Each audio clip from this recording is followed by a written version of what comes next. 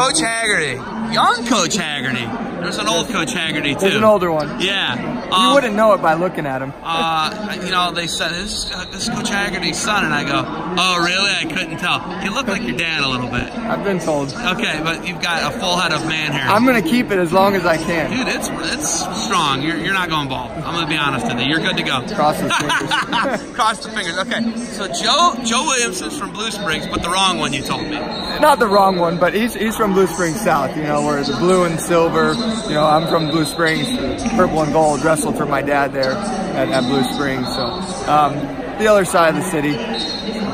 I was a Wildcats, he was a Jaguar. Okay, but they're different cat. They're the lesser team, let's just say that. Okay. Is that better? That's Is that fair. okay? That's okay. fair. Okay, so you're out here recruiting for Maryville. You're a alum of Maryville, yes. Okay? Yep. I was just actually rehashing some D2 NCAAs I covered to 2014. You redshirted that year. I redshirted, yep. That was in Cleveland. The first 2 years I competed as a true freshman and true sophomore. Actually, my freshman year at Maryville was the first year of the program after it had been cut from University of Nebraska-Omaha. Coach Stinney brought as many guys as he could down to Maryville, and as a recruit I followed him and went to Maryville as well. So my first 2 years were the first 2 of the program. I redshirted that year in 2014. You look at, you know, the success of universities adding at the Division II level. I keep saying this, and I'm gonna stick with my statement. NCAA Division II is the future of wrestling. There's no question in my mind. It's just one of the fastest growing sports in NCAAs, so it's been tremendous. 3 added this next year.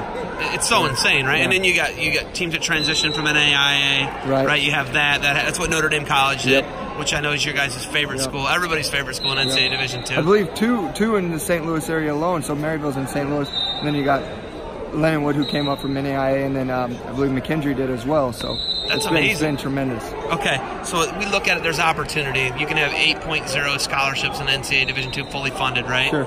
You know, you look at it. It's pretty incredible. Is it hard for you recruiting kids? Everybody thinks they're D1. I got news for a lot of people. They're not D1, sure. Right? It's really hard. D2 is a really good fit for a lot of people. What does it take for you to let people and parents understand and know that? Well, Division II, the growth and the background of the sport, I mean, it has grown so much, and the level continues to grow. I would say, even from when I competed just a few years ago, it's even come up a level from that, I think.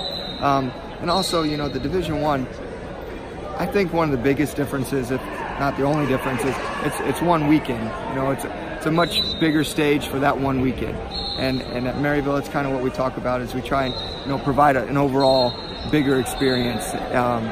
But I would say that's the biggest difference, is that one stage, you know, the Division I Nationals versus the Division II Nationals. But there's not that much of a difference. I mean, you wrestle those guys all year. Sure, the open duel them. It's crazy to think that people don't understand that. Like, hey, you're going to have a chance to beat the Mizzou guy. You're going to have a chance to beat the Ohio State, the Michigan guy. You're going to have chances. You guys go to all the D1 Opens. You're going to see Iowa State. You're going to have chances against those guys. The Kaufman Brand, now it's going to be Kaufman Brand Bailey tournament, but you know, we've had Iowa, we've had Missouri, we've had Illinois, we've had Indiana. I think it might be coming this year, Purdue. So there are those guys that are going to come, and then it's a tough crowd. So you got to be prepared, and you're going to face those guys, like you said, anyways. You look at recruiting. You know, we're here, and you know, Fall Brawl, great tournament, right in your backyard. Yep. What are you looking for in someone to go to Maryville and wrestle for you guys? What's Coach Denny want? What do you want? We look for a good fit. You know, guys that are wrestle with class, and they're going to be out there and competing and show a lot of grit. You know, sometimes coming back late in a match, maybe just good character, and they've got some grit. Coach always talks about, you know, it's got to be a right fit for our program, but it's got to be a right fit for them. So we just class, and there's a lot of tradition, and so people that want to be a part of that.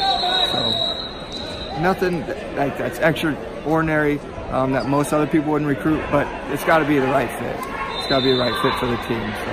All right, there's hammers out here wrestling. You got anything else for me? Nope, not right now. Thank you. Hey, thanks for the time.